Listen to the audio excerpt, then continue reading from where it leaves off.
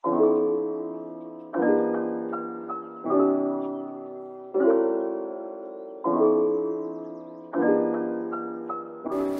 Assalamualaikum. Nama saya Karija. Welcome back dan selamat datang. First of all, saya nak minta maaf bunyi hujan. Sekarang tengah hujan.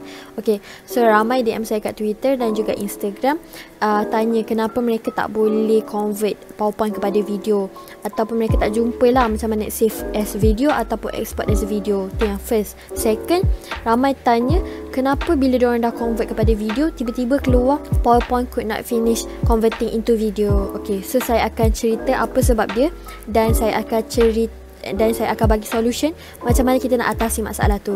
Okay, so jom kita start.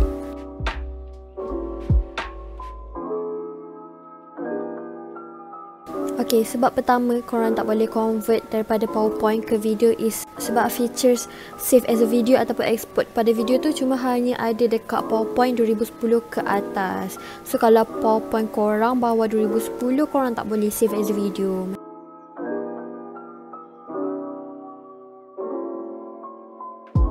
Sebab kedua pula, kalau korang ada banyak sangat animation, so animation ataupun video, file tu akan jadi berat. So bila korang save as a video, dia akan keluar PowerPoint could not finish converting to video. Itu sebabnya.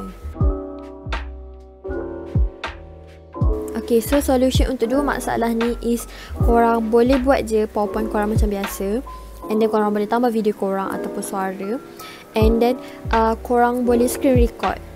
Korang kena adjust dulu timing dia semua tu, and then korang screen record. So nanti saya akan letak link kat bawah. Saya ada ajar juga macam mana kita nak screen record pakai PowerPoint ataupun lagi satu punya apps percuma lah.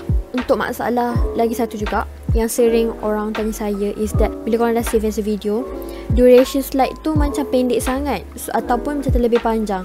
So korang sebenarnya boleh set sendiri masa dia. Korang pergi dekat transition, and then korang pergi dekat advanced slide, and then korang tick dekat after. Kat situ korang boleh set timing slide korang sendirilah. Contoh kalau korang nak 5 minit, so korang letaklah kat situ 5 minit macam tu. So that bila korang dah save, nanti slide tu akan ikut timing yang kat situ. Macam tu je. So yang lagi satu ada on mouse click tu. Itu depends kat korang nak tick ke tak. Sebab yang on mouse click tu, dia more kepada untuk kalau korang nak buat presentation PowerPoint lah. So bila korang set duration, kata 5 minit korang dah set, lepas tu korang rasa terlampau lama sangat, korang just boleh klik.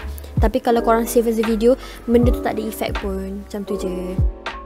Okay, tu je. So saya harap video ni dapat selesaikan masalah korang, and saya harap korang dapat buat kerja korang.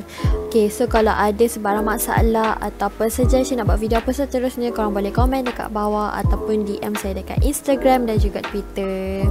Jangan lupa untuk like, subscribe dan share. Thank you. Untuk hari ni saya tak buat tutorial, tapi hari ni hujan.